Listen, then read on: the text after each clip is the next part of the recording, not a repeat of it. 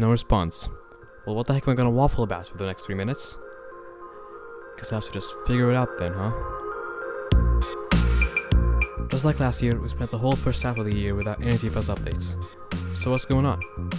Since Alex didn't reply to my email, and don't blame him really, it was quite a stupid email, I'm gonna have to once again resort to mere speculation.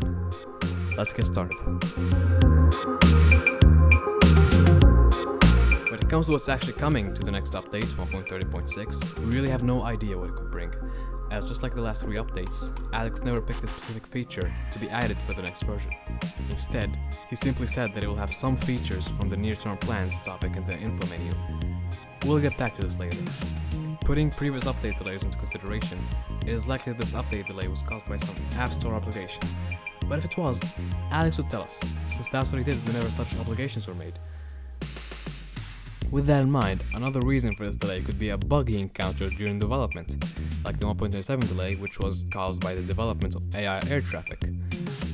Similarly, Alex is probably working on implementing a big feature.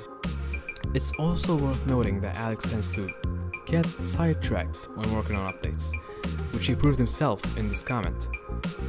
Here, he says that when working on 1.30.4, the version which brought the new free flight menu, he spent some time working on the A42 gunship aircraft, when he was supposed to be working on the new free flight menu. Now, I'm not blaming him for this, I'm just pointing it out as one of the possible causes for this delay. Alright, so what feature could be causing this delay? Well, we don't know, but we could use our friend, the near-term plans, for some help, since Alex said the next update will be featuring some features from it. Featuring some features, yeah, great, well done script writing. Right off the bat, we can immediately assume that Alex continued working on the A42 from earlier, or even began working on other gunship aircraft and vehicles. Another big feature that could cause some problems is the improved damage system, which is the most complete feature on the list. My biggest candidate is Skyhook. Now that may not seem like much, but Alex himself confirmed that it's a complicated feature to work on, as you can see here. This was all the way back in 1.30.1, and considering how Alex has been prioritizing other features since then, it would seem safe to assume that Alex would return to Skyhook after all this time. Overall, we can't know for sure what's causing this delay or what's coming in the next version of the game. We just have to guess based on the features and the near-term plans. And when the update comes out, we'll find out directly from Alex. By the looks of things, Alex is either taking a break or finishing up the next update by now, but we can't know for sure, so don't take my word for it. Look, I try very hard to keep my personal opinion out of my videos, but sometimes my video ideas depend partially or entirely on my opinion, and this video is one of them. With that being said, here's what I think could have happened to cause this delay in the first place. Remember, it's just my mere opinion and there's not much backing it up. Alex began work on the update with a big feature in mind. Not long after, he encountered an issue with the feature that was quite difficult to resolve.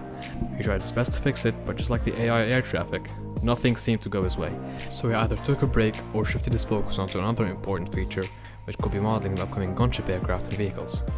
Right now, he could have ended his break and returned to the aforementioned issue, or is still in the break, either relaxing or modeling the new aircraft and vehicles.